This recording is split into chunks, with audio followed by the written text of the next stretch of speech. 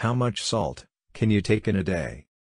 Sodium is an important mineral that is naturally present in a variety of foods. Sodium in the form of salt, or sodium chloride, is added to all the food preparations, be it at home or restaurant. High sodium intake is linked to an increased risk of diseases of the heart, kidneys, arteries, brain, liver, and the gut. Therefore, it is important to prevent overconsumption of sodium. Our salt recommendation.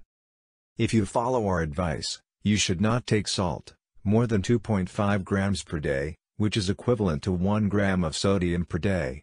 Our recommendation also changes based on the diet plan that you follow. If you follow healing phase diet, you should not take salt. In stabilizing phase diet, you can take maximum 1.25 grams of salt per day, which is equivalent to 0.5 grams of sodium.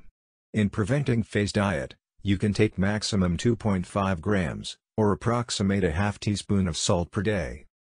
These recommendations apply to daily intake of salt that you add in food, either during preparation or after cooking. Some fruits and vegetables also naturally contain a small amount of sodium. You should not calculate it.